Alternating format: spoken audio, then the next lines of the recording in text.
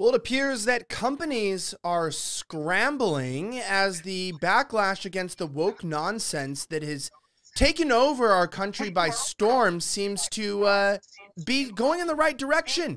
We have our guest today, which is Mary Morgan. She'll be on the show later in just a few moments. It's approximately 8 p.m. Eastern time in the United States. Sorry that we're live streaming a little bit earlier. It's nightly offensive. Let's get down.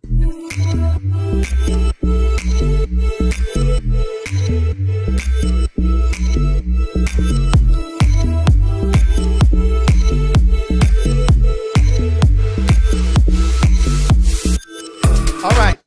I'm just cutting that off there. Mary Morgan, Mary Archived. You can find her on Twitter. She is the host at Timcast Media of a show about pop culture and everything that's involved in it, and somebody who's also equally as white as me, which is absolutely amazing. Welcome to a slightly... It looks like I'm whiter than you right now. I know. Yeah. Hello. Happy to be here. Aw, Yeah, thanks for the confetti. By the way, Are you able to hear me right? Yeah, I think I'm getting feedback though in your mic a little bit. Like I can hear myself playing. So you might have to put on the headphones. Okay. It is possible. It is possible. I'll put them on. Okay. Yeah. I do like my voice in the background, but we got it. And so first of all, I'd like to say this. Yeah, there you go. Yeah, we corrected it. We fixed it. We fixed it. Okay, you hear me? You hear me now? Yeah, am I getting a delay, by the way, or can you hear me in real time? No, you're good. You're good. Okay, solid. Well, first of all, then that was a rough start, but we'll just watch. We'll just pretend. Ready? All right. Cool. We're here with Mary Morgan. This is absolutely awesome. Welcome to the show. Tell us a little bit about yourself. What do you do at Timcast? You got a new show going on. It's already received some controversy. I've been following it, but I'm excited. What's going on? Yeah, so I got hired at Timcast about a year ago. I joined a show called Pop Culture Crisis. We talk about the entertainment industry, we dunk on celebrities, we review movies. It's less political, more just fun, lighthearted stuff. And recently I've been appearing on some other podcasts, which has caused some controversies, as you said. I went on Whatever, which has been fun, but also makes a lot of people angry when you don't have the takes that they want you to have. Yeah, well, it does make people angry, and I bring this up today because people obviously realize that we're streaming at a different time, so we'll probably have a different viewership, and you guys will watch later and get confused. And we're actually competing with nobody. We're just going at this time because I have to go to my sister's wedding after this. But celebration, Mary, celebration. Today, we were basically waiting to find out if we were going to be remonetized for a third time. And I'm going to let you guess. Do you think that they put this channel back in good standing, remove the shadow ban, and remonetized it? What do you think? I'm guessing not, but I want to hear the story. Why did this happen? Yes. Congratulations. Yes. Absolutely. So they definitely did not remonetize it. So what's crazy is that this channel got demonetized in January of 2021 on January 7th when activists called YouTube and they made these articles saying that they were putting AdSense on a domestic terrorist's page, which was me apparently. And luckily for YouTube, even after I lost my Facebook, my Instagram, everything, I got everything back because it turned out you're still allowed to be a reporter in the modern era. And I had a credential, but they said, look, we're not going to return your monetization. You're going to have to reapply within like 6 months. We got to let, the heat die down. We know we didn't demonetize you for any reason. It was called for covering sensitive topics, but we'll give it back. And then we reapplied, and they said that we were we were a channel that harassed the LGBTQ community. And then we reapplied again, and they said that we are a hateful channel. So I feel like we're like getting the points. You know what I mean? Like we're hitting all the boxes, and they're just making new reasons up. I just doubt that this channel will ever get back in good standing, because I feel like if they don't want you to have monetization and they don't want you to be in good standing, then they just won't let you, as we saw with Sargon the Lotus Eaters just getting demonetized because he shows up in the show, right? They'll eventually just demonetize you because you have the wrong person on the show. But we don't care. We don't care because we're having fun. Sounds like your YouTube channel is like hanging by a thread right now. Are you worried about getting deplatformed for good? No, I don't care because this is like I haven't made money on YouTube in 3 years, so I'm not really concerned. I have like a Hmm. lot of other avenues and ways that I bring in income. So it's not really a big deal. And I got millions of followers across the page. But you have a new show, and is it monetized, by the way? Yeah, we go live every Monday through Friday. We get super chats. And it's working out pretty well for you? Yeah, I mean it's still a relatively new show. We just got to like 61K on YouTube, which was something to celebrate. And we kind of have this little audience aside from Timcast that just likes to have fun instead of like getting bogged down in the news all of the time, getting blackpilled about Ukraine and talking about DeSantis and all of that stuff. We just have our own little like micro subculture here at Timcast, which I like. Yeah, some people. I mean, I've been there. It's pretty cool. It was a lot. It's a lot better now than with that one house, the one previously where there was the cats. And I remember waking up in the middle of the night. I slept in a room with red lights, and a cat walked on me. And my alarm clock was Tim recording his morning show. Hey everyone, good morning. How So long that's ago was that? okay. I don't know. That's got to be like 3 or 4 years ago. It's got to be that's got to be a while Yeah, ago. yeah, I guess we've upgraded a lot since then. Oh yeah, you got a McMansion. It is a pretty nice place. There's a skate park, everything. I mean, it's a pretty cool spot. Are you Mhm. living there, or do you live nearby? I just live nearby. I don't think I could handle the chaos of living here, but there are employees who do live here. But it's we have like new guests coming in literally every day and sometimes multiple times a day. I'm too much of an introvert. I couldn't handle it. Yeah, no, of course. Well, we're going to talk about this. So, guys, we got to get into the culture war. We got to talk about what's actually going on because if you don't know, we actually have a fight that's happening at Target, at Bud Light, at Disney, and I think we might just be winning. So, we're going to get into these stories that are going on in the Matrix. Let's discuss the insanity.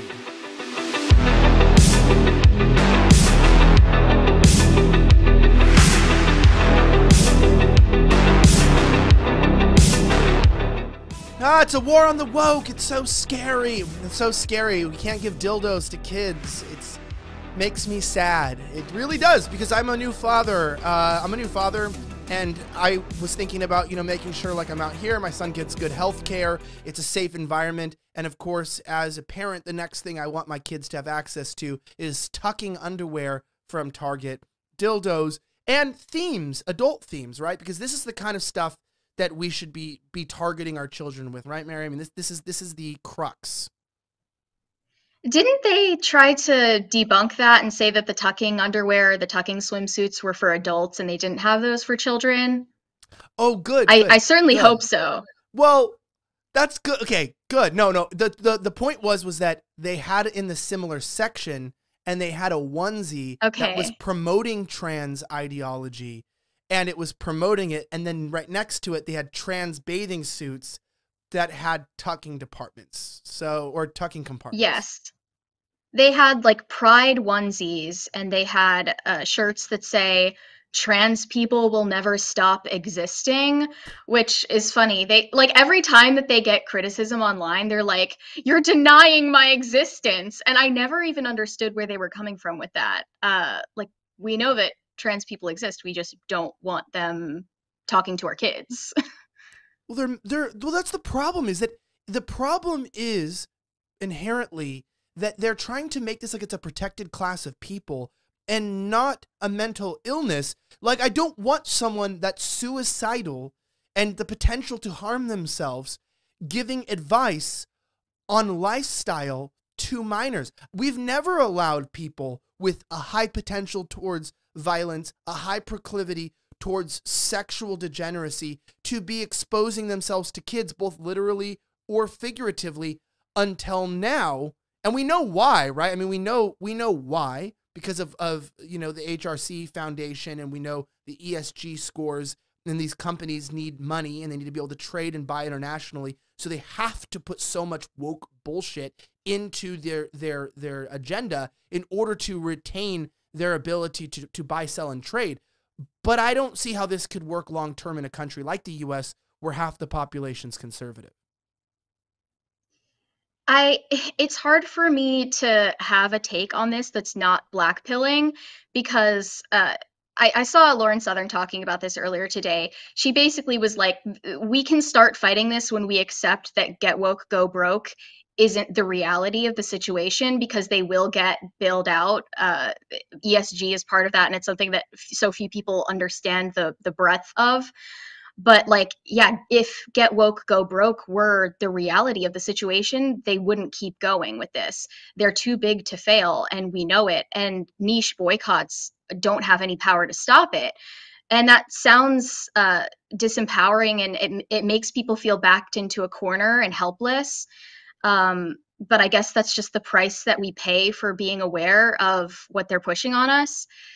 I think the only successful boycott that's come from conservatives so far is Bud Light. Um, and most of the consumers that are seeing this new product line from Target, they're not extreme on either end. They're not all of the radical LGBT activists, but they're also not representative of any of us. They're either mildly skeptical of what's going on, or they just tepidly support the general idea of tolerance and LGBT acceptance. So what are they going to think?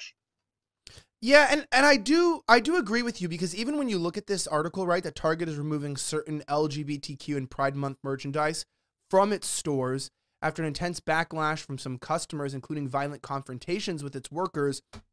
I'm pretty sure when you actually click on this that they deleted the article. I might be wrong. Yeah. Oh, So wow.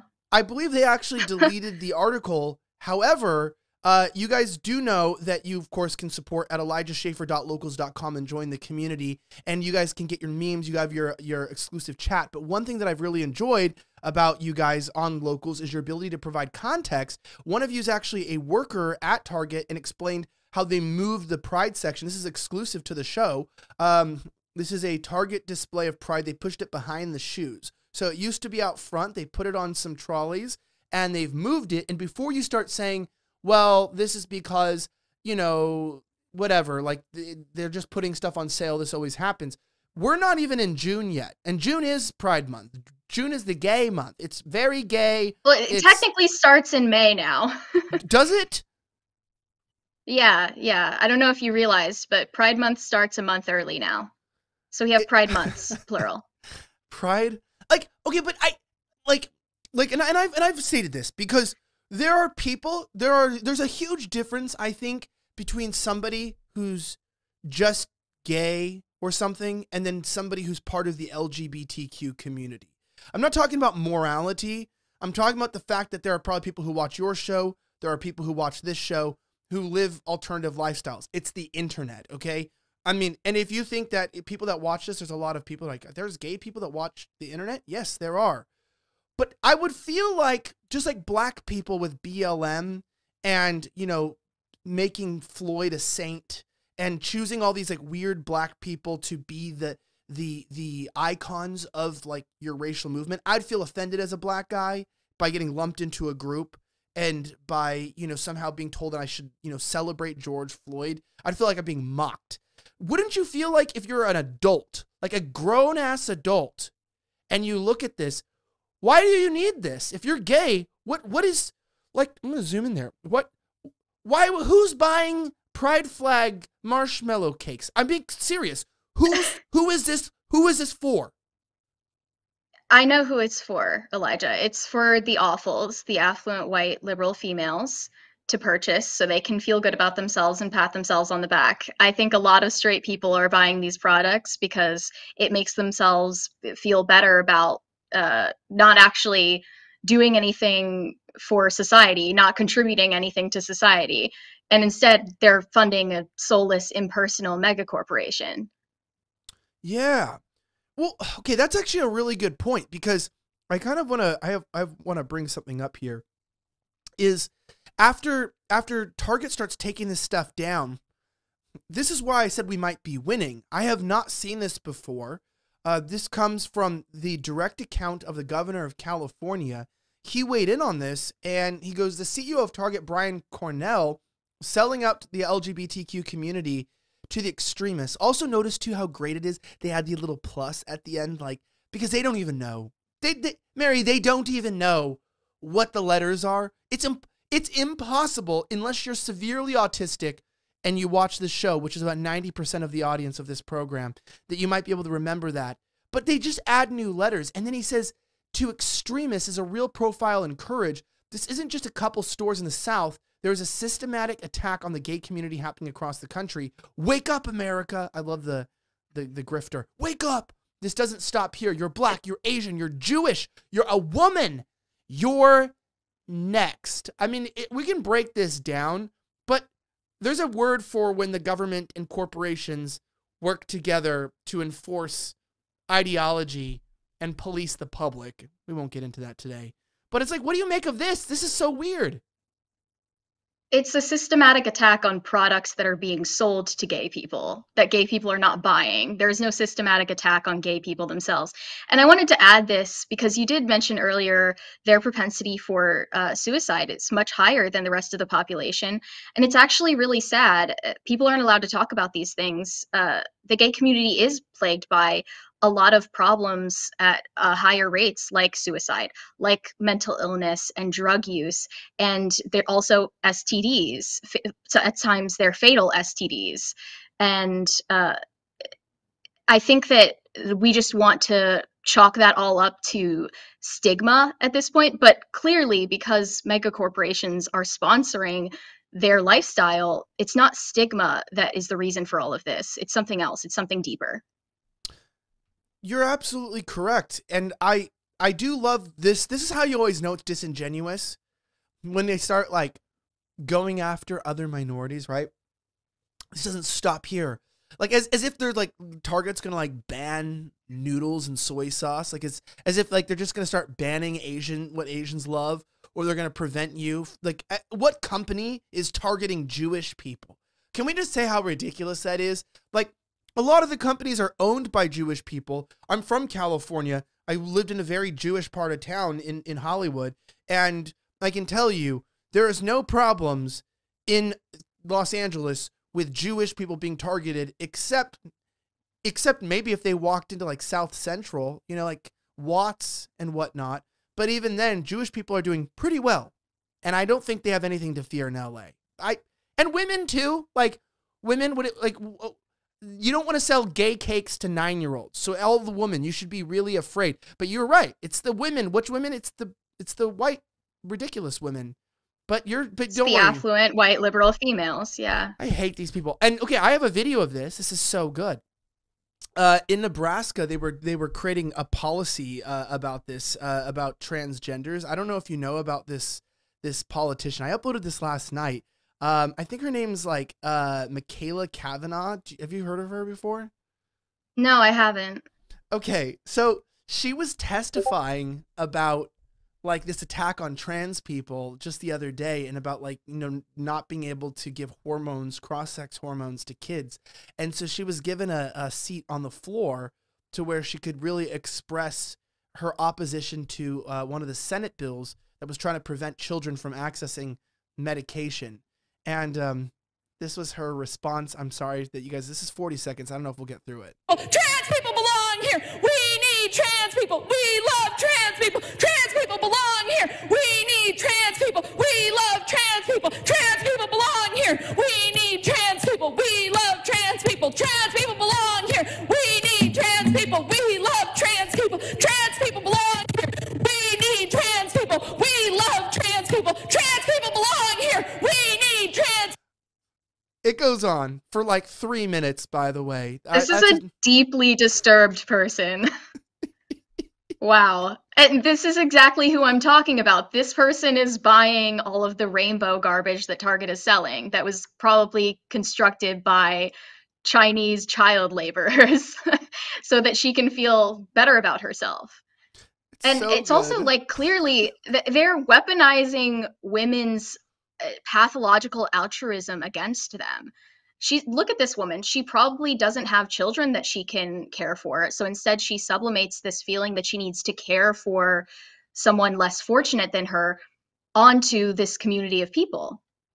Yeah, and well, I'm gonna play 10 more seconds just because it's so good. People, we love trans people. Trans people belong here. We need trans people. We love trans people. Trans people belong here. I love the out of breath too. She's so committed to the cause. She's lost her dignity and her breath. And I like this too. Like when they start like patting the desk and she's hitting the microphone and it's going out of whack. And it's like this, like you said, this poor girl, like, and this is where the sexism comes out on the show is don't look at me for 5 seconds and tell me that this woman wouldn't be better off under the protection and submission to a good man at home with kids. You can argue with me that not all women should live like that. You can argue with me that that's not for you or that's not what you want. But tell me how we got from women having rights to vote to a woman screaming in a place of law and order about trans people. And it's like, it's been only like, you know, it's been like 100 years till we've gotten to this direction. So we went from But like, Elijah, stop. The slippery slope fallacy. You're just spreading the slippery slope fallacy. Yeah, I'm just kidding. But there's this clip of me that actually got a lot of views where I said that it's not just children that are easy to indoctrinate. It's very easy to indoctrinate adult women because, like I said, you weaponize their nature against them so that they project their void of motherhood onto marginalized communities. And they're far more malleable to woke ideology for that exact reason. Yeah. Well, and you've had a few viral clips that I do want to talk about because of this idea of being taken out of context. But I want to give a word to our sponsor for today. Guys, check it out in the description below at patriotswitch.com/SO. I want to play a video for you guys. This is a new way we're doing an ad, and this is the first time I'm trying this as well. But this is a great company that I was already using for a while, like a little over a year back in the United States, and they sent me everything that I needed, and I'm going to go ahead and play it for you guys. Check this out. What the hell is this? Target just made trans bathing suits with tucking pouches. It's disturbing. But how do big corporations keep getting away with this? I figured out the main problem and I found a simple solution. Now, if you calculate everyone who follows me across all platforms, it's about 2 million people. Now, each of us spend about $100 a month on non-perishable consumer goods. I'm not talking about fruit and bread, but things like toothpaste, protein shakes, soaps, and lotions, everyday stuff. Now, 2 million people times $100 is over $200 million a month that we are spending at companies that hate our values, like Walmart, Target, and Amazon. Do you see the problem now? $200 million a month we're spending to fund our literal enemy. Now, if you hate all the things they stand for as much as I do, then why do we keep giving them our hard-earned dollars? That's why I'm passionate about the Patriot Switch movement, to switch away from these corporations that care more about profits than people, and instead to a family-owned made-in-America manufacturer, an online store that has hundreds of things we use all the time. They don't have everything. We can't completely get away from big box strongholds. However, we can vote with our dollars and switch a lot of our monthly shopping. We can either be part of the problem or become the solution. Take a stand with me and over 1 million other Americans at patriotswitch.com/SO. See what I saw, it'll shock you, and test it out, link in bio. Check it out, patriotswitch.com/SO. And I leave you with that too. Check it out, patriotswitch.com/SO. If you're wanting to switch away from giving your money every single month to the big box stores and you want to be able to support a family-owned made-in-America business, this is a great way to get all of your essentials and the things that you need and stop giving money to these companies. It's great, and I've been using their products, and now my dad does too, so check it out. Mary, as we jump into this, let's talk about this. So one of the things that I think is so interesting is the problem with this. I have a tweet that I want to bring up that I find to be quite funny. Where is this? Okay, yeah, here's the tweet. Is a lot of times the reason why we lose the culture wars because we're trying to be a genuine, I think we're trying to have an honest argument or like a discussion, like you said, where we go, look, dude, I'm not trying to attack gay people, okay? And in fact, if you keep taking me out of context, actually your plan's going to backfire because people are going to start attacking gay people because when you refuse to have a genuine argument, you start just pissing people off and they feel like their options have been limited and they feel like they have to start responding in ways that are probably not going to be helpful long-term, which sometimes could end in violence, which I'm not promoting. And so it's like when you don't listen to people, they get frustrated. And the reason why I think we keep losing is because we come to the table and are like, hey, we actually are not trying to attack gay people, okay? We just don't want baby onesies. We don't want you selling products and targeting children with adult themes, right? We don't want babies being introduced to mental illness, suicide, sexual degeneracy. We're not even saying you shouldn't do that. We're just saying we don't want babies. And then the governor comes on and says, you know what? This is an attack against women. This is an attack against Jews. This is an attack on all of our sovereignty. This is my favorite one, an attack on democracy. And they come with these bad faith arguments and this weird, not only just taking us out of context, but I would say mischaracterizing and misrepresenting the entire conversation. Like, that's not, like, you know what I mean? Like, where it's like for The Little Mermaid, a good example of that would be, everyone's like, hey, The Little Mermaid, though, is like a historical story. It has semblance and why don't you just find an actress? It's called casting. People win Academy Awards for this. Why don't you find an actress that like resembles the character? That would be kind of cool, right? And they're like, oh, so you're racist. You hate, people aren't watching Little Mermaid because they hate blacks. And you're like, yo, where'd you come up with this language? I didn't even, like, what are you talking about? Mm-hmm. And they just take us out of context. And then I think this pisses people off, and it makes people, because you assume and you say, well, you're unreasonable. Then they actually become unreasonable. So it's like, people weren't racist, and I think they are racist now. People weren't genuinely sexist. I think they are now. And I think people weren't actually hating LGBTQ people. And I think they are. And I don't know if they're in the wrong for it, because they've been like backed up into a corner. Do you get what I'm trying to say? Like, they've been sort of like, they tried to do what right, and now they've been taken out of context. Now they're just pissed off. Yeah, I definitely see where you're coming from. I wouldn't paint with a broad brush like people are like on the conservative side are becoming hateful, but they are being constantly inundated with all of this fear porn, and it is a fatigue campaign. All of the Pride Month stuff, especially, it's a fatigue campaign so that you feel powerless and helpless, and it's exactly so that boycotts won't happen, and it's so that you won't feel like you have alternatives. And it is better to support businesses that share your values rather than just relying on boycotting, because at some point you'll have to boycott the whole world to avoid all of this ideology. You would have to boycott Amazon, Target, Walmart, every mega corporation there is, and your own banks probably. So yeah, I definitely see where you're coming from, but it doesn't have to end there. Well, yeah, it doesn't have to, but like, it's almost like, I wonder if that was their plan. Like, because the conservatives weren't hateful, and they were just saying, hey, we just want some standards, some boundaries here, right? Just put some brakes on this. Stop. And then they go, oh, so you want to kill trans kids? You're like, huh?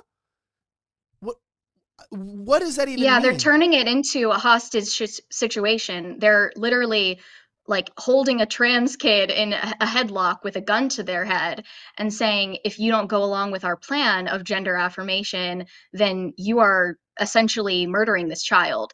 And it's the complete opposite. Yeah, and this is what I meant, is like, we finally, have some semblance. I don't even believe that Twitter is even overtly free by any means. Unironically, the only thing that's really changed on Twitter, perhaps, right? I even find my reach to be worse since Elon bought it and changed the algorithms, whatever. But the only thing that's really changed policy-wise is that you can follow science, and that you don't have to abide by woke nonsense on one rule, which is that you can misgender people, which is already a trap statement, right? Misgendering. You mean I'm not buying into your colloquialism and your falsehood and your made up reality? I'm not misgendering you. I'm actually correct gendering you. I'm using language that applies to reality. That's all that's really changed, and that didn't stop now. This new push, this is what I meant by bad faith. This push of now Twitter is a far-right social network. It can no longer be denied, saying that Twitter has long been described, even by its most ardent users, as a hell site.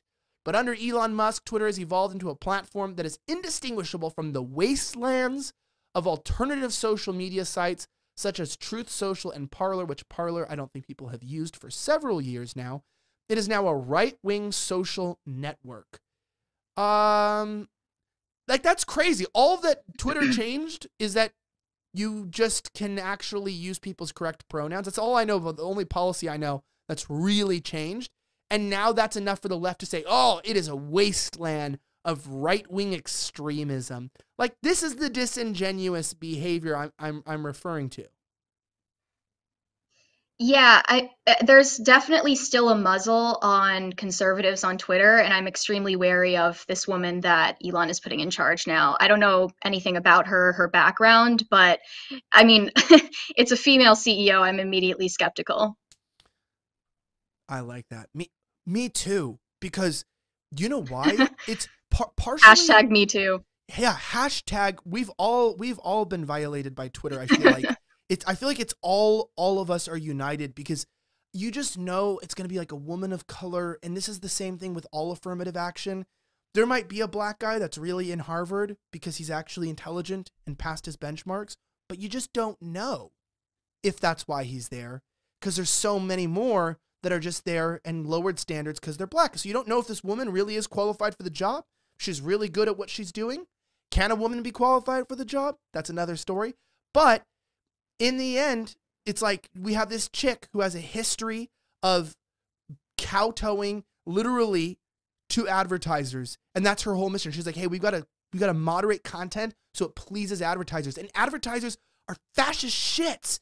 They because of the ESG scores. Like if this is not hitting your head, if you're listening to this, if you're watching this and you don't get what I'm talking about, that's fine. You got to do more research. But it's like corporations, as long as ESG exists, we are not going to see corporations back anything up publicly besides this woke nonsense. It's not even wokeness. We got to stop calling it woke. It's like corporate instilled ideology. It's corporatism, right? This is what this is.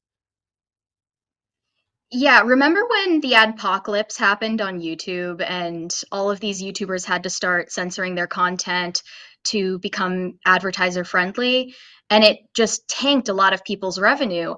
And what I found, I mean, I don't know much about business on that level, but what I found ironic about that is that a lot of people's YouTube channels were their own businesses. And who's to say whether they agree with having these advertisers like Coca-Cola on their videos?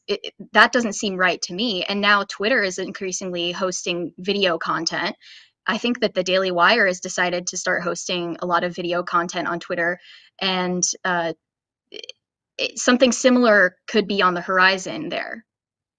Yeah, I think this show might, like, long term. So I have some good news. If you're watching this, we've actually partnered. We're changing the direction of this show because we were waiting to kind of see what happened.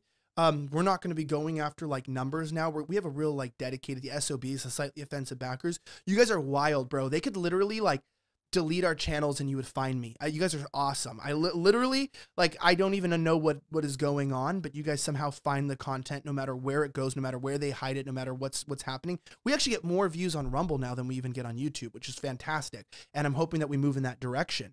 Plus, like I said, if you guys are on locals, that's so good and helpful. Because, the problem is like with the adpocalypse, with this stuff, I don't want to censor even. I don't want to censor myself. Because I know that I'm not hateful. I know that I'm not targeting people, but I'm honest. And now that honesty is the equivalency of hate, that's the problem that we're at.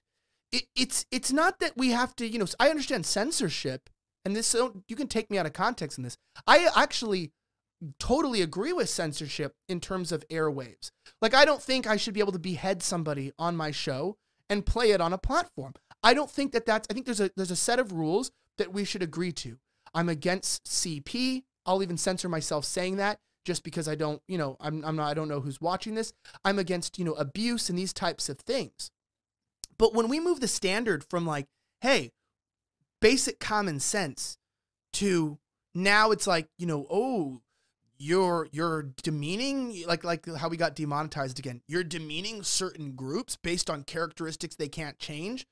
Okay, that would make sense if what I was demeaning someone for was the fact that they were deformed or genetically different. But now that these concepts you can't change is like who you have sex with, or like the fact you're chopping your balls off. It's like, you're just making it up. You're making it up now. How can I agree with that? You're saying you can't change? I literally did my thesis in university before this was popular on gender dysphoria and transitioning many, many, many years ago. And it's 100% a choice. And that's why you literally have to provide gender reaffirming care and gender affirming care. You have to literally make many choices to make this a reality. Or in the end, they just kill themselves. And that's a choice too. Suicide's a choice. So it's like you're not born this way, but you are, because you're born fallen and you have a nature, and we're all a little bit depressed. We all have a little bit of anxiety. We all have issues. And the answer isn't to make it the matters worse and by agreeing with the delusion. And that's what I'm saying, that like you said with the censorship, it's so bad today because what they're asking us to agree with, what they're asking us to censor is to agree to a lie. And I can't take part in that.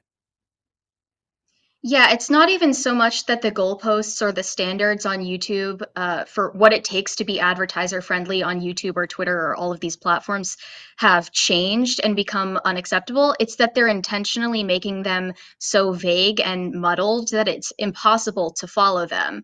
So it comes down to a matter of our freedom of conscience. Are you willing to self-censor to the degree that they need you to be advertiser friendly? That's what it's about, and it's a psychological war. Yeah, but we do see that it does kind of work, right? Because these are the stocks right here of Anheuser-Busch or InBev, the company, that the backlash is crashing their overall market cap or value, and they have lost, I think, of Bud Light itself, they've lost 24.6% of their sales in the quarter, which is significant, right? That's a fourth of revenue. Good to see. Yeah, but it doesn't. Yeah, InBev, by the way, just like the company name InBev sounds so soulless. I can't believe that any community of people would feel like these woke overtures are genuinely like a form of outreach to them, like of genuine care and compassion. It's a mega corporation. They don't care about you.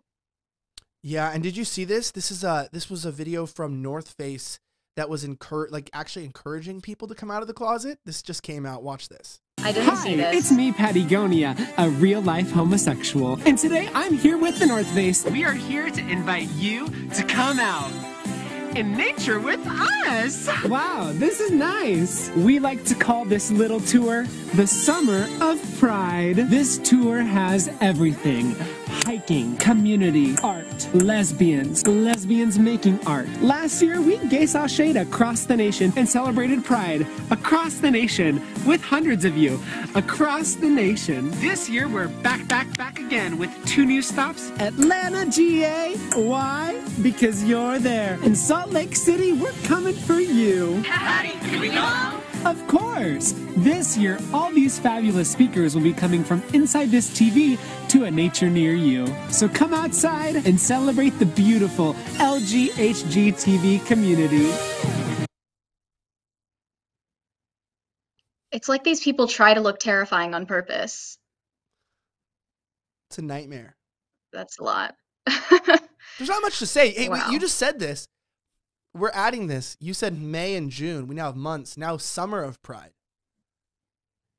Yeah, it's going to turn into a season, and then it's just going to be a year of Pride, and then we have state-enforced homosexuality.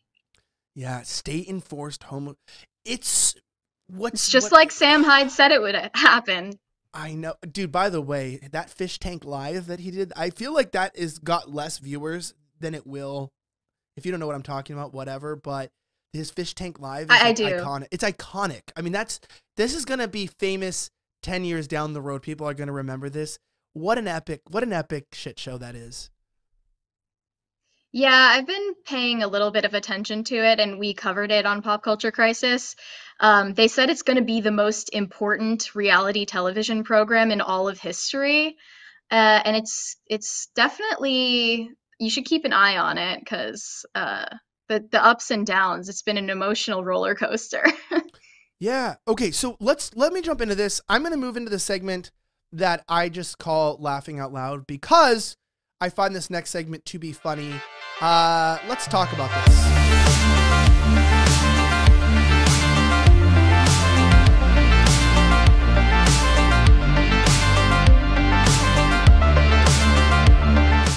All right, guys, as we jump into this, I want to give a huge shout out to our sponsor for today, Pixatine. You can check it out. These are nicotine-infused toothpicks that are not only so good, but you can use them anywhere, on a plane, on a train, in an automobile. They give you that nicotine buzz, and if you're 21 or older, this is an amazing alternative to smoking or a substitute / something you can just do in between. You know that vapes are outlawed many places. You even have to have a permit to bring one into Australia with real nicotine. They're like outlawed here. I don't know if you know about that. But you also know that there's all these additives and chemicals. I love going out for a good smoke. Sometimes you just want that calm, chill effect. I do like nicotine. Maybe you don't, but that's okay. Some of us are right. Others of us are wrong. And if you check these out, they basically are a small little container. You put them in your pocket. You're not going to have any trouble getting them onto airlines or using them anywhere. They don't have all the gross gunk like chewing tobacco or some of these other products. And I know many people who have used these to overcome other issues like drinking or drugs or things when they have nervous energy. They've been able to use these toothpicks, and they've been very helpful. So whether you're looking for an alternative to smoking, something to supplement your smoking or addiction, or you know somebody who you've been trying to encourage to stop smoking, I encourage you to check out Pixatine at Pixatine.com/Elijah. Get 20% off the entire store. Pixotine.com/ELIJAH. That's Pixatine.com/Elijah for 20% off all these amazing products. Check out the cinnamon flavor. That's absolutely freaking amazing, and you'll love it. Check it out, Pixatine.com/Elijah. Okay, so the controversy is something about the woke wars.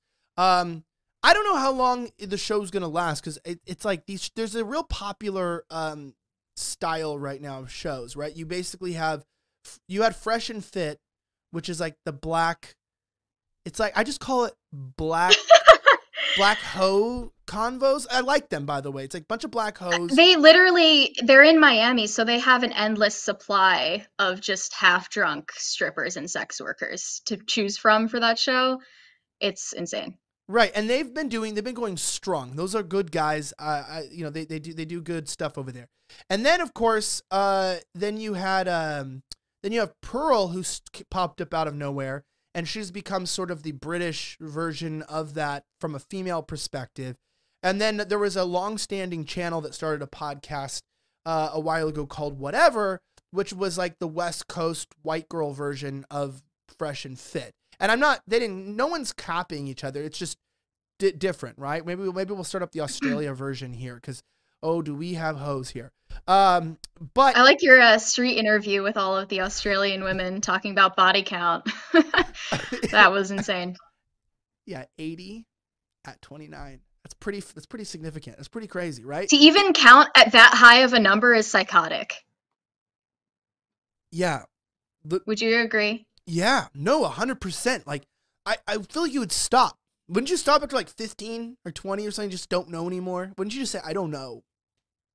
It's really sad. I think a lot of these women, they've been so desensitized to sex, and it's like part of our hypersexual culture that's been totally sapped of all real human connection and real human libido. Like, they're not going after sex because they enjoy sex. They're probably going after sex because it gives them this false feeling of closeness or affirmation, and it's really sad to see them fall down that rabbit hole. Okay, so let's talk about this. So there was a episode that was on, and just to let the audience know, people, have given me crap. They'll say, oh, you're soft on people. No, this is just not a drama show, and this is not a gotcha show. This is a show where we like to talk about cultural issues and social issues. I literally leave the drama for the homosexuals and the bitchy women, and we just keep to ourselves. And so whenever I want to talk about a guest's personal life or something, we always bring it up with the guest first. I just want you guys to know this that watch the show. If there's ever anything that's personal or just controversy, we do talk to the guest, say, hey, are you cool talking about this? What's going on? Because we want to make sure we're all on the same team, that we're working together. And this was public. You were on the show. Who were you on the show with?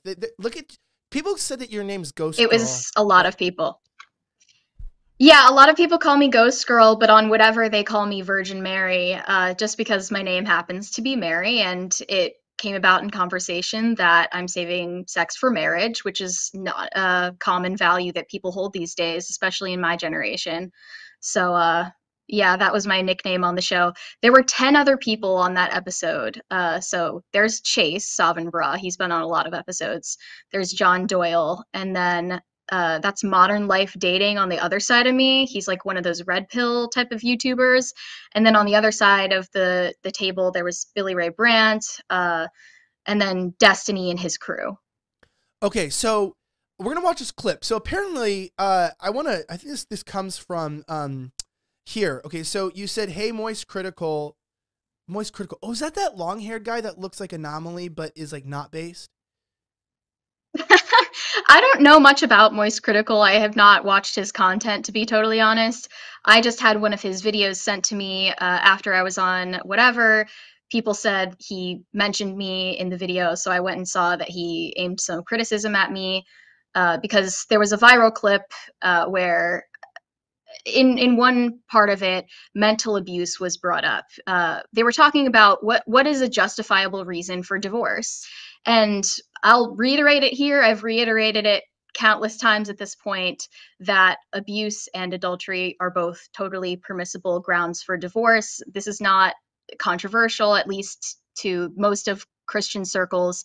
But all that we were criticizing is no fault divorce, because that has caused so much destruction to the family. So that was the topic of conversation. Then mental abuse was brought up, and I said, well, that's less cut and dry than physical abuse. And Moist Critical asked why, and I think it's pretty obvious why.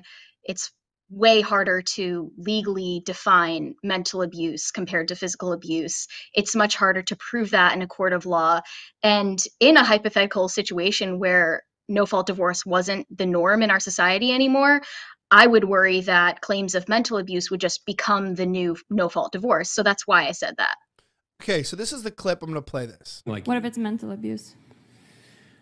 Okay, now Do you think it's less cut and dry? No, If it's you genuine are mental your abuse. child. So that lady that's behind them is saying that it's less cut and dry when it comes to mental abuse. Why? Abuse is abuse. What are you talking about? So far up until this point in the episode, she hasn't said too much. She mainly just kind of agrees with everything the guys say, but she says it's less cut and dry when it comes to mental abuse, which leads me to believe that she thinks it should be cut and dry when it comes to divorce for physical abuse. But she didn't say anything. She didn't chime up and say like, hey, I agree, the marriage should end then. She just stayed silent because I guess she was just looking for things to fight them on as opposed to agree with, which I think is always such a weird component of these debates where if you agree with your opponent, you're apparently losing. like, Yeah, so this was all in response to a question from Destiny's wife. She just brought up this hypothetical situation. What if there is a young person, 18, 19, 20, that gets married and marriage is really important to them? They're probably from a religious community and they end up about a year into marriage being in an abusive situation. Would that be reason for them to get a divorce and leave their abusive spouse? Obviously, yes, they should leave. If someone is beating you or abusing you, you should not stay in that situation, especially if kids are involved. And I believe that I'm almost certain I reiterated that multiple times. And if I didn't say it enough, I'm saying it now. I said it on Twitter.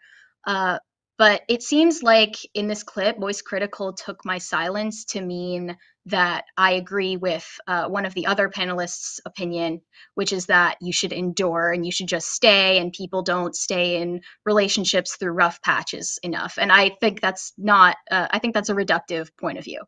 Yeah, but Destiny was calling you out on this. He was like, I literally made space for you to speak multiple times on the show. Lol, you agree with the take 1,000, or I guess that's more than 1,000%. You think that if women are claiming abuse in a relationship, they're just making it up or being weak. Just own the take. Stop being so cowardly about it. Holy shit. And so he's coming at you like saying, hey, and this is what they do. This is what the bad faith is. And I find this to be always interesting. You know, I debated Destiny at a college, at a university, and he told me after that this is ironic, that he didn't want to debate again. We debated on Ukraine and some of these issues. I think we actually debated twice, 2 different universities, because he said like I wasn't sensational enough and I wasn't like playing to the sensation. Like I was just like he said like too nice of a guy and like I just wanted to discuss the points. Like that's with him. I just want to have a reasonable argument, have a good discussion, and genuinely debate the topics. But because I wasn't like, you know, some of these more sensational people that he had been with, like Milo or Gavin or different people, that's not what he was trying to do, which I understand. He's an entertainer and he's, you know, whatever. He's just trying to do that. But for a guy who's out there who is trying to entertain and is trying to push these things, if you're just being quiet and you're just listening and you're just letting people discuss in a large room, to try to claim and make drama out of that and say, oh, that's because you agree. That's because you agree with them and you want people to be abused and you think women are weak. It's like, it's no words. So then I'm going to put words in your mouth. That's what I feel like's going on here. Yeah, it's really bizarre to assume that because I didn't speak up in that exact moment, that I denigrate victims of abuse and think that all of the women who claim they're being abused are lying. I think he's very clearly using a dishonest tactic here, but I expect nothing less from Destiny because he's known for doing that. And one of his debate tactics is just to talk as fast as possible, make so many points that you can't possibly refute them all at once. And yeah, he puts words in your mouth. So he's doubling down. I've like gone back and forth with him on Twitter over this already like a few times. Well, yeah, and I think it's really interesting too, because like when lifestyles are so diametrically opposed, I mean, because right, he's in an open marriage and whatever, and he's got, they have this type of relationship that I guess like call it like polyamory type thing, and it's understandable that people have different lifestyles and paths, but I think it's funny to go after somebody who's, because of what they didn't say, and saying that that's complicit or that they agree, when in reality you're making a good point. It's just like with no-fault divorce or with abortion, right? Abortion was supposed to be safe and rare. It was literally supposed to be that in cases of a mother that's endangered. And that's the argument people still make today. Whenever you say, hey, abortion should be illegal, they go, what about when a mother's life's at risk? What about in rape? What about in incest? And it's like, okay, but that's like less than 3% of abortions. Okay, so in some of these cases, most abortions are just elective, and it's just people wanting to get an abortion. And that's what the slippery slope does. So when you're saying, yeah, mental abuse without defining what that is, remember, misgendering someone's mental abuse. So if you're married and your wife says, call me a him, and you're like, I'm not calling you a him, is that mental abuse? Like, where does the characteristic of what abuse is get defined? Do you have a definition? Like, where would abuse be to where that's finally a standard to divorce? Yeah, and for context, which obviously there was no context present in that clip, we were about 4.5 hours into a 5.5 hour long podcast, and I'm on a panel with 10 other people, most of whom stream and talk for a living. Everyone had their 2 cents that they wanted to add in, and I said I found it difficult to get my thoughts out there and find an opportunity to speak without people talking over each other. And I had that experience on the show before. It's no fault of anyone in particular, but yeah, it's like something that not a lot of people would find it easy to do, but there are a lot of people, especially Destiny's fans, intensely Monday morning quarterbacking it like so hard, saying that they would have spoken up, they would have offered a rebuttal, and I guess I was just waiting for the right moment, and instead he's using that to kind of attack me in a bad faith way. Well, the Bible says even when a fool keeps silent, he's thought to be wise, right? In Proverbs, that it's like sometimes just being quiet when there's a group of a lot of loud people with very strong opinions might be the best recourse, because I don't think people go to these arguments with a genuine authenticity. This is the backside of online rhetoric. Look, God bless the whatever people. I've no problem with these types of podcasts. I have no problem with entertainment, but I think that these have nothing to do with coming to a conclusion, and none of these internet debates do. It's all about getting sound bites for your Twitter viral moment to make it seem like you BTFO'd the opposite side. And it's a lot of the arguments are not to actually like win. That's not saying you weren't there for that reason, but a lot of people do not care. This is all they want, is some drama. And it's too exhausting to me. I don't want this. Like, why do you want to fight with some chick? I was also kind of reflecting on the futility of arguing about the ethics of divorce or arguing about marriage with people who don't even remotely agree on what the definition of marriage is or should be. Obviously, as a Catholic, I see marriage as a sacrament. I see it as something that the state doesn't have the authority to dissolve. And Destiny is over here in an open marriage, which I don't even know what that means. and we're arguing about divorce, and like, what common ground do we have to even debate about it at that point?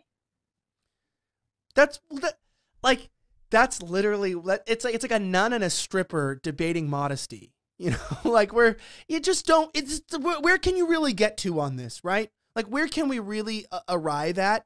And sometimes I feel like the era of the red pill where it started, which was trying to come to the truth, has become like, well, we know the truth. Now let's just be viral. And we're actually back to the blue pill, because now it's still about narcissism, you know, like, and you can't even just be a quiet girl and be meek and be on and just hold your tongue without being accused of like some nefarious thing. And to me, that's a feminine quality, as a trait, like being able to know when to be meek and humble and just withhold yourself from a conversation when guys are going at it and accomplishing maybe nothing, to be completely honest. It's like you're there, but that's the weird part about their side, is because they don't see men and women as different. They don't see them as complementary or as unique. It's like we're all equal in all ways, biological, intellectually. Like they don't see us as uniquely and separately different, but complementary. It's like, why would you? I don't even see what the point of going after a woman on the internet like that is, and trying to call her out and attack her. That's a very catty, bitchy, like feminine energy. You know, to me, that's what that is. Why? Yeah, I mean, I wasn't even trying to come off like some kind of bashful, shy, like trad wife character. I was just, trying my best to give my takes where I could in that situation. And it's interesting that you mentioned the red pill movement. I do believe we've kind of gone into a the horseshoe theory, where uh, it's like hedonism all the way back to hedonism all over again. There was a YouTuber there who is more of the red pill inclination, and I feel like the main thing he disagreed with Destiny about is that men should be the only ones allowed to be unfaithful to their wives. Destiny, on the other hand, believes that his wife is equally entitled to be unfaithful to him. But both of them believe that sex is meaningless and that it's just pleasure seeking, and that you can use people as receptacles for masturbation, essentially. It's disgusting. And I think that there were other voices on that panel that needed to be heard more, who have a more salient view of marriage and sex and what those things mean. Right. And I bring this up, I think I have this article here, but showing the way that people have viewed things. Do you know what I was thinking? These podcasts are only here because young people have too much time on their hands because they're not married and they don't have kids. And I saw this graph. You brought up no fault divorce, right? And by the age of 25, today's young adults have gained ground on early young adults regarding financial milestones. However, the amount of 25-year-olds that were married, right, I think it went down like significantly, like absolutely significantly. If you're talking about marriage in the 80s, it was 63%. So almost 3/4. Because really, I mean, 63% were married. There was probably a decent amount of people shacking up or living together, basically in these relationships. Then they could have been divorced already too, by the way. It's 22% are now. So now only less than 1 out of 4 people are married and have kids. And that's what I think a lot of our problems are, is like, it's not hard. Get married, be fruitful, and multiply. But we're like developmentally inhibited babies in the fact that we're going on podcasts and arguing whether a woman should have condemned mental abuse more. It's like, don't you have kids to worry about? Isn't your baby crying on the other room? Like, don't you need to go like work and like help your child? And we're so like narcissistic and thinking about everything in terms of what we define as. And I got to also say this too. Like even some of these discussions, like what happened to privacy and just like our own personal lives? Like, hey, Destiny, if you and your wife want to live that way, like, okay. But why are we like advertising this? That's the whole idea of even the trans stuff. Like, if you want to be this way, I'm not like telling you can't. And I'm not particularly coming against you and saying like, I'm trying to change you. Like you're doing you. And I'm not coming to your show and saying, you need to stop this. Like you have to stop this today. But why is it that you're so offended that other people view life differently and you feel like they need to be as open as you are and whatever? And also, how can we say that this is good, that we have a bunch of late 20s and mid 30s that are just walking around trying to find themselves and figure out their sexuality. And like, it's like, dude, go get married and have kids. That's probably the best way to keep yourself distracted. Work hard with your hands. The Bible literally says that busybodies, like when you don't work, you start getting yourself involved in like other people's business. Basically, it says like the idea, the best way to fight gossip is to stay busy. And women stay busy at home with the kids, whatever they're doing, and men as well stay busy. But this idea of just like sitting around and gossiping on the internet, it just seems unproductive. You're totally right that we've lost all sense of propriety and discretion today. And it's ironic, obviously, because I went on this dating podcast where I know that I'm going to be asked personal questions, but I feel like I don't have the need to like air dirty laundry. And Destiny voluntarily went on this podcast to talk about his alternative lifestyle, and then recoils when he's actually confronted about it. And you did say, it's not hard, be fruitful and multiply. The solutions are right there. It's obvious, and it is simplistic what makes us happy as human beings. I agree. But I won't discredit that it is incredibly hard to find people who have similar values today as a young person, to find someone who is looking for a serious relationship at all to begin with, let alone looking toward marriage and children. And I think that's caused a lot of deep resentment to bubble up in both men and women at the opposite sex. And these podcasts have kind of turned into an outlet for spewing that at each other. And that's why people are viewing them, unfortunately. But there are ways to participate in that. Hopefully I was a step in that direction to, do it in a constructive way. Yeah, nothing reminds me of that podcast, though. You did a good job, because we'll never forget Gorlock the Destroyer, which was by far one of the greatest moments. This is Walt Disney's newest film called The Gorlock. Poor dude. I'd feel less keen to attack him if it was a her, right? If this was a chick, I'd be like, poor girl, like some sort of thyroid problem. But like, I also have to say with Gorlock, while many people attack him and have been rude, I've actually become a fan, because this level of confidence, we can all learn something from this level of confidence. Am I right? This is like, to be able to just be this way and be a badass bitch or whatever he says. I mean, hey, sometimes you might not even want to go out. You might have a pimple and feel self-conscious. But there are people like this that go on the internet and feel proud of their look. The craziest part is that the host, Brian, said he had no idea that this guest was transgender when he invited Gorlock on, but then found out when they started discussing it. And once you get to that level of morbid obesity, you kind of you've messed up your endocrine system so badly, and you don't really have secondary sex characteristics anymore, so no one can tell what you are. Yeah, I'm like, I just love it, though. So just so you guys know, if you're watching this, I want to just give a huge shout out to one of our sponsors for today. You guys know exactly what I'm talking about if you watch the show regularly, and why I care so much about undertack.com, underwear and boxers and these garments. So if you don't know already, these are some of the most comfortable pieces of clothing you'll ever wear. And what I mean that is because they're close to your body, they hug your body, but they're not too tight.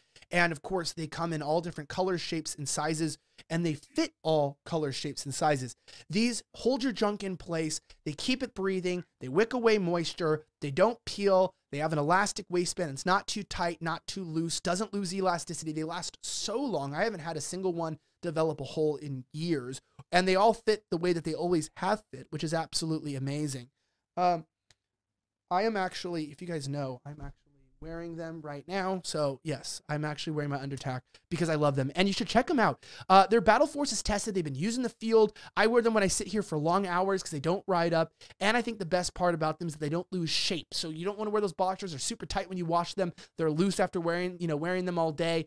It's like, let's get back to the basics. Let's get back to boxers that treat you the way you'd want to be treated and keep your family jewels protected with the highest quality materials. Check it out right now. Go to undertack.com, undertac.com, promo code offensive20. That's undertack.com, promo code offensive, OFFENSIVE20 for 20% off the entire store. Check it out at undertack.com, promo code offensive20.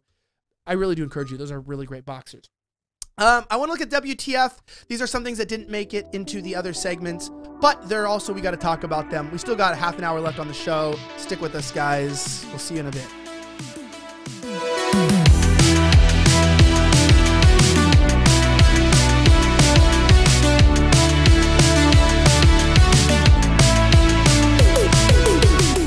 Well, guys, if you don't know this, society has been falling apart on more than just the internet.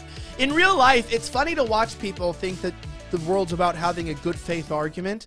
I don't know if you saw this video. This woman, I think this might be LA, but there's this new popular trend of street takeovers. Have you heard about that? I might have seen this before, but let's watch. Okay, check this out. So there's a street takeover, and that means whatever you want it to mean. And this woman is like trying to get through the intersection, and let's see how this goes.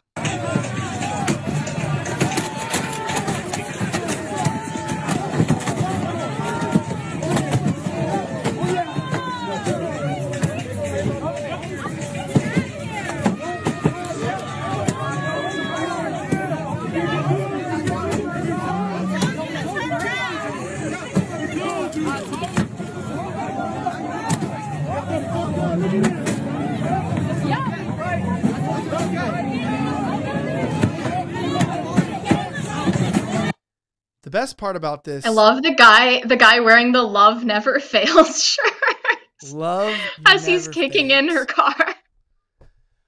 I know, but this is what it is. Like, by the way, she's retarded for getting out of her car. Can we just say that? Like, that's not. You should just drive. You don't get out of your car in these. Like, and they basically told her to turn around, and she didn't turn around. She was trying to get through the intersection apparently, and then they destroyed her car. And it's like, this is what the internet is in real life. It's just what it is. Like, you're just trying to have good faith. You're just trying to get to where you're going, trying to have a conversation, and you get surrounded by these woke people who have messages of love, and meanwhile, they're literally the most degenerate, degrading pieces of crap in the entire world. This woman got out of her car because she's used to living in a high trust community and doesn't realize that she drove into the wrong part of town. Yeah, more than just. Yeah, but it's like, what the heck is this? I mean, I don't quite understand. Like, I feel really bad for her though too, because these people were so aggressive, and this reminds me of what's going to happen in the last days. It's just that people are going to have like no moral compass. That they're going to be like haters of what's good and like bitter. And you know, when you read all the description, like, how are you as an adult doing this? I don't get it. Like, I get adults making mistakes, right? I get car accidents. You accidentally hit someone, you were texting, you made a mistake or something. But it's like walking up to some woman and just destroying her vehicle. It's like, these are animals, and they're not even all black. So when people say, oh, Elijah calls black people animals. No, I call animalistic behavior animals. And if you somehow are assuming and tying that into black people, then I think you're the racist, because you're the one that is assuming that's only black people behaving like that. Here, these are Hispanic people and some white people, or at least white Hispanics, as they like to call them today. And they've decided to ruin this woman's life. I do feel bad for her, but I don't agree with Tim on this, but she probably voted for this. Like, she probably voted for the policies that make this stuff possible. Yeah, probably. It's unfortunate. I see that you've been covering the antics of Secret Mizzy, right? That UK streamer. He's like terrorizing the public. He did the home invasion TikTok that went viral. Yeah, I looked more into him, and he went on Piers Morgan and just blatantly played the race card and said that all of the hate he's getting is because he's black. And Piers Morgan just epically called him out and was like, no, I think you're an idiot. It has nothing to do with your race. Yeah, but does it though? That's the question, is like, this is where you really get into hot water with these arguments. Like, obviously we just don't want people acting like idiots. But we go, okay, we don't want you acting like an idiot. It's not about your race. Then they come back and say, it is the race. Like, so what are you saying? This is how you behave? Because if it is about race, then you're insinuating that this is how your race behaves. And so when we're coming against this, like this behavior, that we are coming against a race. It would be like, you know, outlawing sunburns for you and me, right? I mean, that would be racially targeting because, well, God knows. God knows sunscreen is probably your friend. Hopefully you use good kind, but you know, we will toast out in the Australia outback. And if you outlawed sunscreen, I'd say, hey, that's targeted towards race, towards people's skin color that need this product. But for the most part, like, do you get what I'm hinting at? I mean, it sounds horrible, but they're the ones claiming that this is how black people act by making it a racial argument when we never tried to. Do we take them credibly? Do we take them at their argument? Do we take it seriously? Yeah, I absolutely get where you're going, argument. I mean, this guy Mizzy, he started the conversation about his race by saying, you know, he's actually the victim, where the all evidence proves he has been on an actual criminal rampage for chasing clout on TikTok and on Twitch. And thankfully, he's been banned from those platforms now, like rah censorship for that one. But like, I even saw one of the videos. He's in a train station. He goes up to this group of young women and he starts like petting this girl's hair. And when her friend tells him to stop, he starts threatening to kill them. He said, "Do you want to die today? I'll take you out right now." Over and over again, he said this to them. And it was really hard for me to watch because you can just see that it's just not in women's nature to stand up for themselves like that or defend themselves in potentially lethal situations like that. They were just sitting there and taking it. And now we live in a society where men are actively discouraged from stepping into situations to defend women, because they're going to be the ones that get in trouble. They're going to be the ones that are prosecuted. Yeah, I also feel like with the racial thing, like if a white person did that, they would have been universally condemned. I think it didn't really matter if you're if you're faking crimes. I feel like there's a borderline too between faking the crime and it actually just becoming a crime, like threatening to kill. Yeah, like, I mean, like, you know what I'm saying? He claims that a lot of it was staged, but I don't believe him for a second. There was one video where he literally stood behind a guy and then pounced on him. And he was like also harassing Jewish people. He was like, in other videos, he like went to a library and started destroying books. He's made videos that are like filming in front of people's faces deliberately. He knows exactly what he's doing, and that's why I don't take him at face value when he says like, "I'm getting hate because I'm black." He knows exactly what he's doing when he plays that race card too. It's incredibly bad faith behavior, and he knows the type of people who are going to sympathize with that rhetoric. Well, yeah, and the weird idea too that I don't know if black people use that card because it's advantageous and it works. It does work. So I don't know if that's why they use it, or do they actually believe it? Because sometimes the media is so demeaning towards black individuals. Like I would be so offended, right, by the way that black people are referred to. Like, look at this article that came out. Like, so this is about, you know, promoting abortion. This is just from the other day. What it's like to have an abortion denied by Dobbs. Dobbs will throw many lives into disarray. Ladiana Halbert is one of the first. She's holding her son Kingsley, contemplates meal prep for March 9th when she first discovered that like she was pregnant. And what's crazy is she like refers to her son as her her lack of abortion, or like her. She was like her saying, denied abortion. Yeah, you saw this. This is her denied abortion. So she refers to her son as a denied abortion. Now, when you can get, like, this is obviously both a female and a black issue right here together. But when you can get like a woman living out her most maternal and natural instinct of like actually having a kid and get her to like dehumanize her own son and to view him as just a lack of like access to killing, like you can hold a kid and be like, you're my denied abortion. You can tell that there's some serious brainwashing that has gone on over the decades that has been very successful when you can get a human being to be this callous, this cold, and to view their own offspring. Like this, 10 out of 10, this woman would be mad if I called her the N-word, but would also then get mad at me that I didn't give her access to kill her own son. Like, you know the backwards nature of that? You're mad about a word, but you're also mad that I wouldn't give you the power to kill your kid. Maybe racism is still alive and you just are misguided. Yeah, I'm really hoping that, like, I did see this story at the same time you did, and I'm really hoping she's the exception and not the rule. People were citing a study below this article saying that something like 95% of mothers who are turned away for abortion end up not regretting having their child. So hopefully this woman is the exception. And it's weird to me because there are so many resources available to people who end up with unplanned pregnancies, most of which are offered by pro-life organizations, and that's not something that the media is willing to cover. Yeah. Yeah. But also as a new father myself, I love my son, man. Like I'm gonna tell everyone this: have kids and have them earlier. Although like I feel like I'm at a pretty good age. Like I just turned 30 and I have my first kid. My wife's a lot younger than me, so that's really nice too. So she's got a lot of years. But we're already thinking like, man, we should have started having kids like early 20s, because the reality is life changes, and everyone's like, but it changes. Yeah, but it changes its purpose. Like it's not like you're just like sitting around and you've been like, how many more Netflixes do you want to binge watch? How many more, nights out partying do you want? And it's like, well, a lot. Yeah, well, maybe because you don't have purpose. Maybe because you're just at home and you don't know what you're doing with your life. But when you see a little you, and by the way, he looks just like me. It's really awesome. Poor him though, genetic lottery, but cool me, because I love seeing my little offspring.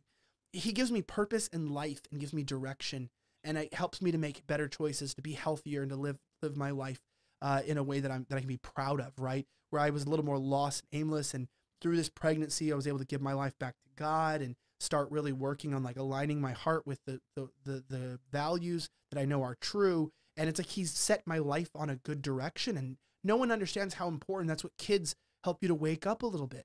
They help you to get focused and to really be there, and to just view kids as like a side hustle that you get rid of when you don't want, and take them when you do. I just feel bad for these kids. Poor little Kingsley. You know what I mean? Poor little dude. It just it breaks my heart. Glad that you're I'm glad you're preaching something positive about fatherhood and parenthood in general. The sad thing is, I think it's not that young people are necessarily delaying having kids because they don't want to, or they're trying to find themselves, or all of this ridiculous nonsense. Like, it's not voluntary. They're delaying having kids because they feel like they can't, or that they don't have the option available to them to build families. And there are a lot of factors that make it so it's much more difficult for people to start families and sustain them on one income these days. Society is not built to facilitate marriage and family life anymore. And I don't want people to, like, if there's someone out there who doesn't want to have kids because they don't believe that it's in their nature, or they just feel like their personality isn't built for that, that's one thing. But I think most people are delaying starting families because they feel disempowered, and that's scarier.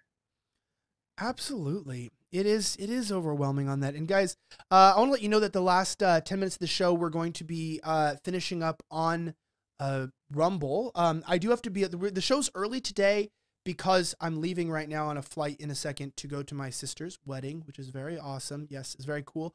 And so that's the case. I also, Friday, we will not have a live stream, but I have a special video that I'm releasing for you guys. But before we jump over to Rumble and we finish the show off there, can you tell people where they can follow you, how they can get a hold of your show, get more of your commentary? Let me know. Yeah, definitely. So you can find me on a show on Timcast's network. It's called Pop Culture Crisis. We go live on YouTube every Monday through Friday at 3 p.m. We talk about movies. We review new TV shows, movies. We dunk on celebrities. We talk about the wokeness that's in the entertainment industry. And we have a lot of fun over there. And if you super chat, you can actually like shoot money at us with money guns. That's one of the fun things about the show. And if you want to follow me on my personal social media, they're both Instagram and Twitter at Mary Archived. Mary Archived. All right, guys.